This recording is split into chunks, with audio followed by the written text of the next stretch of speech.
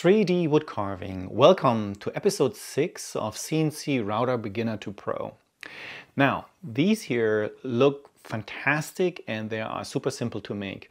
In today's episode, I have several tips as I always do, but I also have 2 pro tips for you that I have seen so far not on YouTube, creating these using VCarve. All right, let's hit start and see what happens.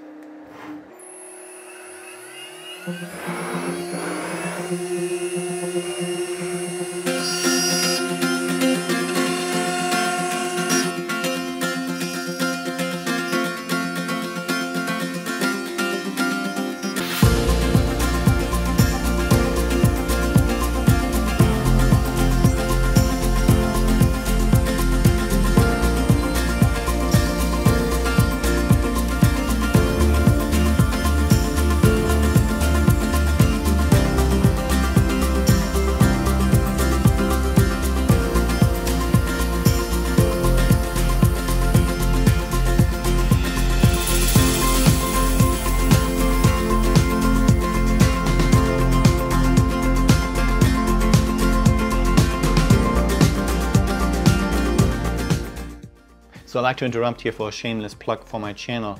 I always get so excited and there's so much knowledge and so much items that I like to share, and what happens is that normally I don't make notes, and by the time I edit the video I always think, oh, forgot this, forgot this, forgot this. Now, if you get value out of this, would you please leave me a like? The reason that is I'm so excited, and then I come back days later and I have 100 views. I mean literally 100 views on a video that takes me 2 days to make, and that's sort of disappointing. So leave me a like and other people will see the content as well. Thank you. So carving these out is almost like a little bit of a duration test, endurance test for your equipment. There are a couple of things that can happen. For one is you try to load the file and you figure out it's too big. This one here is 2 million pixels or created off 2 million pixels, and it's a super long file, so your controller might not be able to handle it. The next one is that you are into the carve and all of a sudden your machine wears off and the bit is doing something weird. Well, that happens because there might be a static problem or electromagnetic issue on your machine. You'll find that out too. And then, least not last, those carves can take hours and your spindle or router might overheat or get hot or hotter than you normally have experienced because of the long runtime. So next is that I like to show you, and I actually stained this piece before I carved. This is a piece of maple, and I like maple out of 2 reasons. It's a lighter colored wood with only little grain. The lighter color, I think, makes it possible to cast a shadow, a bit of a shadow into those lines. Now, in contrast to that, I like to show you this piece right here. It's beautiful, yes, it's a piece of Bubinga, but I wouldn't choose that to make a carving because all of that grain here will completely distract from whatever it is that you are carving. So a more natural looking wood in a lighter color, natural is not the right word, maybe a wood with less grain structure would be preferred, or I prefer it. How about that? Also, what I like on maple is that this piece right here I have not sanded. It's right off the machine. It is a really dense wood with closed pores and it carves really well. So the tools that I used today for making this is a stain from Balin, and this is the Balin Master Solar Lux stain in jet black. What I like about it is that I apply it and I can immediately work with it. It is alcohol based, so it will not raise the grain. You don't have to sand it. So you stain it and you're basically ready to go. There's 2 bits I used, and the first one is an 1/8 of an inch downcut bit. You can use a 1/4 inch if you have, but the carving is relatively small, so the time for, I think the time for clearing that out was maybe something around 12 minutes or so, 10 minutes I would say. And then I used a white side Conical 4-flute ball nose end mill with a 2-degree taper. It had a 1/4 inch shank, So what I like about this is the conical shape gives the tool a much more rigidity, and that is important for finer detail, as you don't really want any vibration. So another note is, because these carves take so much time, if you are in a business environment and you think, oh, that looks cool, I'm going to get a CNC and I'm going to sell those at a market or something like that, then just let me tell you that there are other machines out there. They have like 5 spindles on them, and they make 5 at a time of these. And the time you need and how many you can make in a day using your equipment, that will just usually, from a financial standpoint, not work out. So go into this knowing that this is for a friend or it's just cool to have, but also realize that selling them online for business might be a tough job to do. So you're going to make a new setup in VCarve and start with the job setup.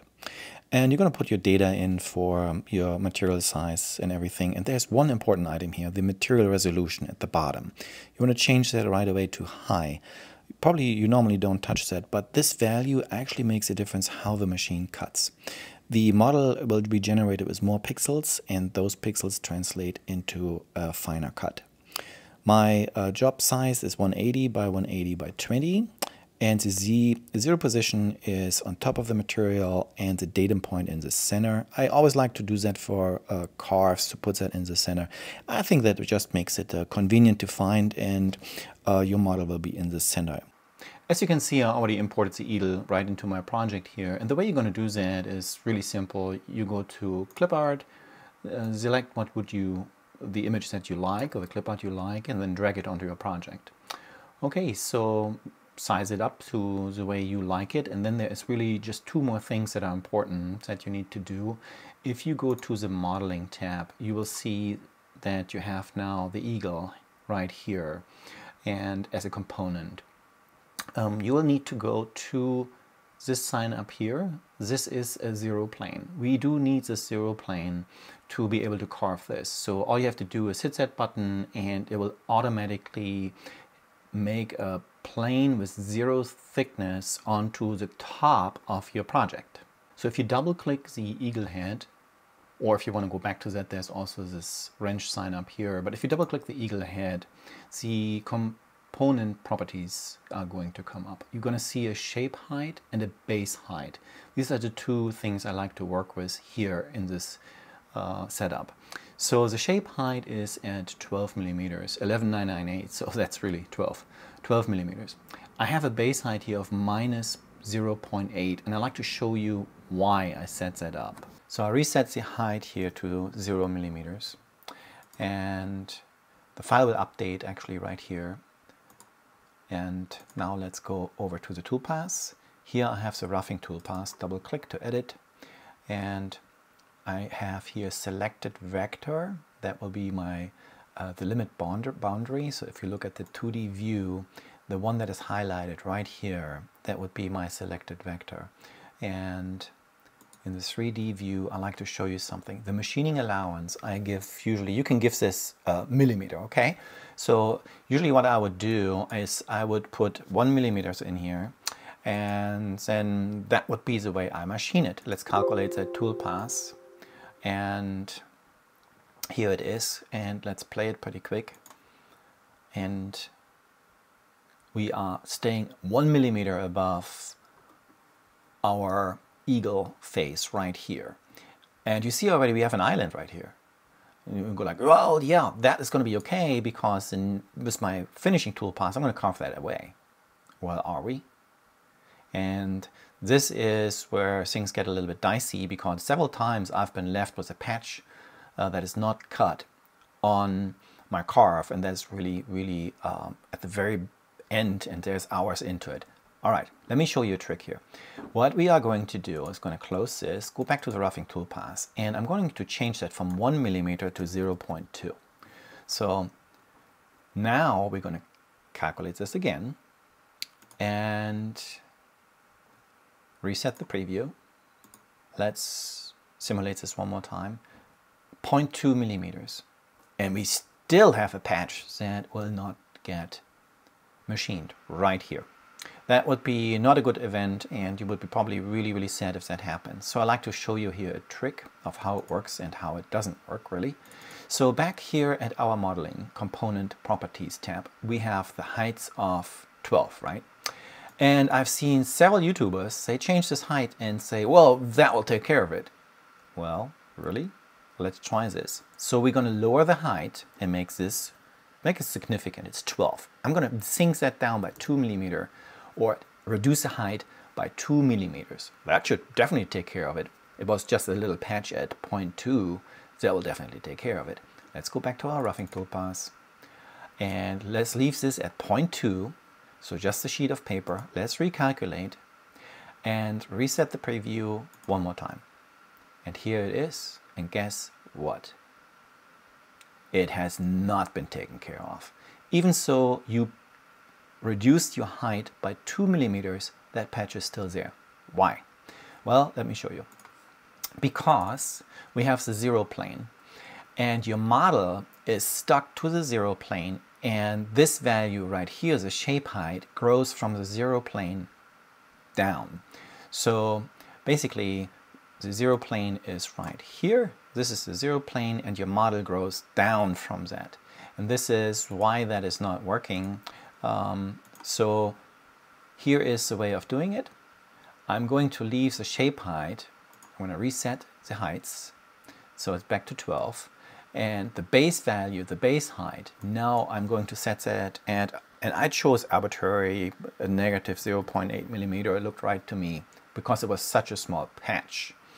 And now what I will do is I'm going to go over here to my roughing toolpaths and I'm going to leave the 0.2 again. So we are just staying 0.2 millimeter off of our surface that will be finished later on. Calculate it, reset, and simulate one more time, and voila, the patch is gone. So that is your pro tip right here. Work on your model with the base height, okay? So this is one trick that I've learned over the time. Okay, the finishing toolpath, it's a 1/8 inch ball nose. And let's look at the parameters here pretty quick. There's one important one, and that's a step over. So for this result that you saw earlier, I chose a 10% step over. That is for the size of that carving appropriate. And the spindle speed here is 16,000 and the feed rate 1270, but I think 1300 will be just fine. So we're going to choose the raster, and I have 0 degrees, so we again go horizontally. That is our grain alignment. I'm going to calculate that, and that's going to take a moment because there's in total 2 million points, 2 million pixels here that will need to be calculated. And I'm not going to simulate that, hang on a second, we can. Let's simulate it pretty quick. There it is. This is how our finished eagle is going to look like. So, and you can see these lines right here. They are actually coming out the exact same way in the carving. So it's a really good demonstration, I think, of what you are going to get. Okay, so next up is one other pro tip that I have for you. And that is whenever the bit is going to come to the outside of your profile. So here we have the dish, and it's coming to the outside of the dish, and your material is not like 100% flat. It will ultimately create a gap, or let's say a ridge right here, a little bit of a trench. And there's a really simple way around this, and that is my pro tip, and that is that we are going to make another outer circle. So we're going to take the vector that we put around our image, and we're going to offset that vector. So in drawing, offset, and I just chose 1.8 millimeters. So it's a bit more than half of a 1/8 inch bit. So it's not half, a bit more than half. So take a bit less than half or more than half, but not half. Half is not a good number. Doesn't matter why right now. But so 1.8 millimeters, I offset that. And now we are going to get in our simulation here a really nice circle that will go around all of this, and it will make us a very nice professional look. So let's simulate that as well, and there it is. So all of these small marks that come from the tool that are left in your product or in the top surface, they're all gone now. Okay, this is it.